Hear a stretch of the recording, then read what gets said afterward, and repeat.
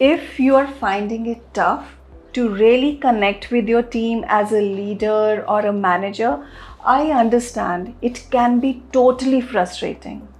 Often, lack of empathy, emotional intelligence tools can create the distance, which leads to low morale and ineffective leadership.